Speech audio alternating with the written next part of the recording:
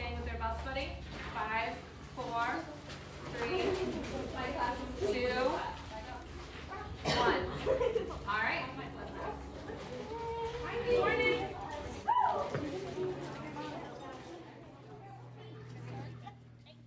To describe Sea Lab is to say that it is a place of wonder and exploration and observation. There are no other marine aquatic science programs in the United States funded through the public school system.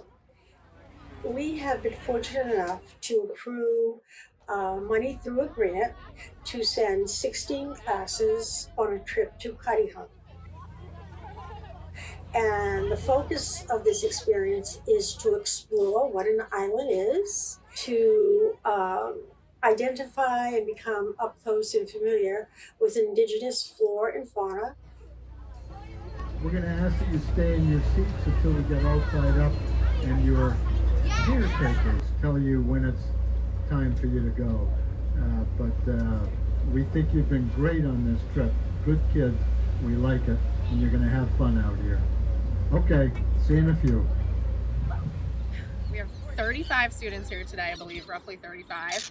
And it's, you know, quite a mix of kids, but mostly kids that are excited to be here. Can you come fill in this hole? I don't think we get outside and explore too terribly much all the time, so I think everyone's just excited to get to walk around and be outside.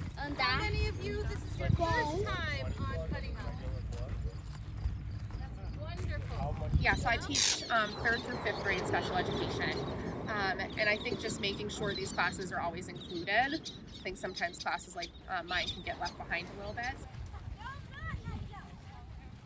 I know at least in our school we have a huge population of English language learners, so I think our school does an excellent job of making sure those students are included. I know we have teachers on this trip right now that can speak various different languages. But so far they've gotten to explore the beach area here on Cuttyhunk Island. They are going to also see a one-room schoolhouse, which I'm sure not many of them have seen, and get to do some programming and activities up there as well. It's really great to get these kids kind of out of the city a little bit, out of just what they normally see every day, and get them outside and experiencing something different. They settle at the top of a mountain top. She basically had us crumple up a paper, and then she had us outline our land, water, and like where people stand. Yeah, where people. And then we had to look at it, and me, him, Carmen D, and Kylie had to put them all together to see where the water flows, and then it goes. And then she sprayed it with spritz, and it flowed down onto a Buzzards Bay thing, so it looked like a presentation of what it would look like in real life. There are 2 bathrooms in the town. So during the academic year, from September to June, we have the privilege and the pleasure of teaching all the Bedford Public School 4th and 5th grade students. And the lessons we develop are hands-on. Right now we're gonna probably draw a landscape We are not done yet. or go crab hunting. I love going crabbing, and I know how to tell if it's a boy or a girl. Dun, dun, dun. Male and a female green thread. And if you look underneath, can you see the triangles underneath them? Yeah. You see how one is narrow I knew it. and one is real wide. So wait.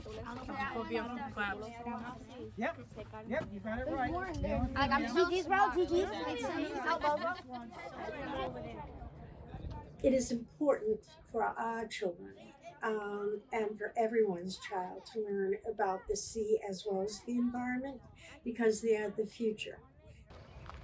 Science is included in a well-rounded education.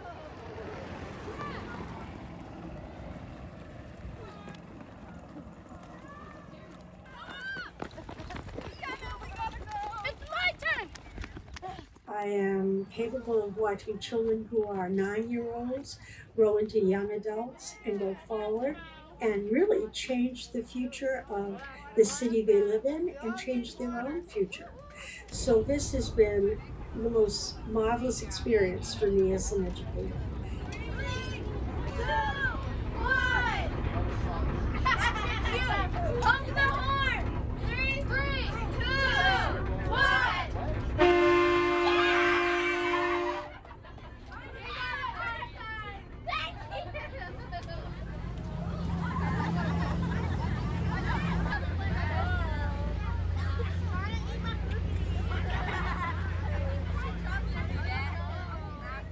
I wish I could spend another 50 years teaching and being part of the Bedford public school system.